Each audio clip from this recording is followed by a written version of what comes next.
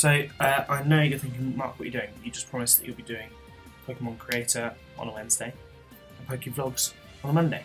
It's a Wednesday, there's a Pokevlog. Well, there's been a bit of a delay on the next episode of Pokemon Creator down to technical issues, but we've got an exciting video today anyway, because I have some new Alolan Pokemon. So I'm going to do my top 5. In 5th place, we have Alolan Raticate. Now this is a design that I did earlier today, a little bit of doodling. So I didn't want to change his design really dramatically, but I added in that kind of monobrow and obviously changed the colours. I changed the way his claws and feet were. The monobrow on Alolan Raticate's brow contains normal Raticate's colouring, and that's about it, that and the tail. Quite happy with how this design turned out. Raticate was actually a surprisingly difficult Pokemon to draw, but this is my Alolan Raticate. He will be dark normal type. He's number 5. Next up, number 4, we have Alolan Rhyhorn. Now this one didn't turn out quite the way I imagined. I wanted to make Rhyhorn cute. Now, if any of you remember when you watched the Orange Islands as a kid, Ash and his friends went to Pinken Island, where the Rhyhorns and other Pokemon had been eating berries and become pink. This is my idea for a pink Rhyhorn, that's where it came from. The only problem with this design is when I was shading and colouring it, there was a lot of pink and it got boring, so I ended up doing his back half quickly. It just looks like he's a really, really sore Rhyhorn. But I did try to sort of soften it up. Everywhere there was a hard line on Rhyhorn's design, I sort of curved it to make him look a bit kind of cuddlier. So this would actually probably be Fairy and Ground type. I thought it would be a really cool combo. If you're going to make Rhyhorn pink, make him Fairy.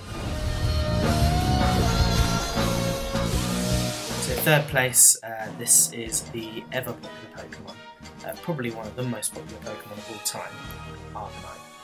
Arcanine, depending on how you pronounce it. Arcanine has been the centre of Alolan debate for a little while now. Everyone's presumed got an Alolan Ninetales, we're going to get an Alolan Arcanine. And everyone thinks he's going to be Water type. I don't quite know where this comes from. I couldn't really picture it myself, but then I just sat down and decided to draw it. I used a bit of Vaporeon for inspiration, I guess. Then when it came to colouring it, when I colour my Pokemon, I don't just choose random colours.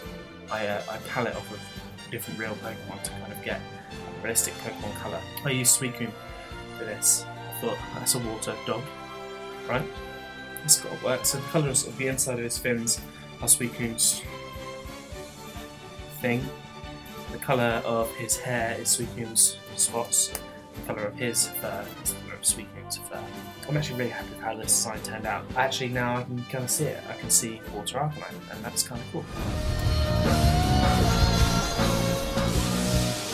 In 2nd place, this is the one that's pretty much confirmed as per the website describing a fire trainer who specialises in dance and spends a lot of time with his Marowak. 2nd place, we have Alolan Marowak. This design is really simple, just took some Charmeleon colours actually and put some flames on Marowak's tail and bone. I actually took the pose from a Pokemon card, Marowak, that I had of him doing a dance. I thought that would be really creative because everyone's saying it's going to be like a Hawaiian fire dancer. I thought, why not? I nicked the flames off Charmander, Charmeleon, Charizard's tails, and also stuck one on Marowak's tail. Because if he's going to be a fire Pokemon who's that closely related to the Chars, then he deserves a flame on his tail. Because this one's probably pretty much confirmed, and that's how I imagine he will look. His red might be a bit darker, probably. He's kind of gone a bit pink somehow. I'm kind of happy with how this turned out. And in 1st place, of course, go back to the Orange Island series, one of the most famous Delta form Pokemon in the anime, and probably one of my favourite episodes in the entire anime, was the anime featuring Crystal Onix. Therefore, an pure ice type Onix would be my number 1 Alolan form. This is what I want to see the most. Pure ice type Onix. Onix is kind of a fun one to draw, but it kind of gets a bit boring the further you get down the tail. I wasn't really sure how to do ice either. I found that quite difficult, but I found a really cool sparkle effect, which kind of kept in with the style. I managed to do that. So there's Crystal Onyx. So there's my 5. Other Pokemon that I think would make great Alolan forms would be fighting Abra, Kadabra and Alakazam. I've heard that rumoured before. I also would like fighting and poison Nidoking and Nidoqueen. I've heard that rumoured before. I saw somebody poking around about an Ice-type Geodude and family. I think that'd be quite cool, but I'm thinking sort of a three Ice types would be enough, and I'd choose Crystal Onyx over them guys. And of course, Butterfree, Psychic type, probably pink, a bit like the Butterfree that Ash's Butterfree falls in love with in the anime. So there's the idea that Butterfree was actually Alolan. So I think these Alolan forms, they can kind of fix a lot of what was wrong, not what was wrong, but you know, those variations in the anime, and I think that'd be really, really cool and really exciting. So those are my top 5 I chose.